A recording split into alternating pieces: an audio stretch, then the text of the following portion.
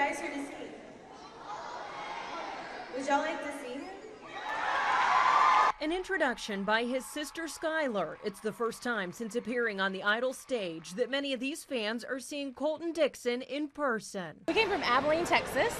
To see Colton. To see Colton. In Murfreesboro at the Middle Tennessee Christian School Auditorium, where Colton once performed in plays. We moved it over here because I wanted to meet everybody.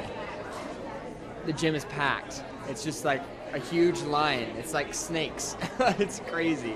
I'm so stoked. Stoked and surprised. Once on stage addressing his fans, Murfreesboro's mayor presented him a certificate. Today is a day to honor Colton Dixon. A mark in the city's history in his name. What? Like, excuse me? Like, that's nuts.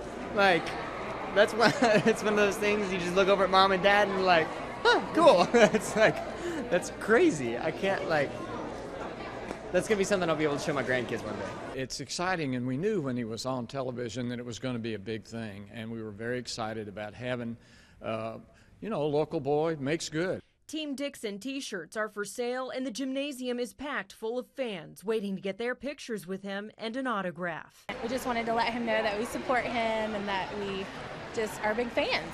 It's been an amazing day.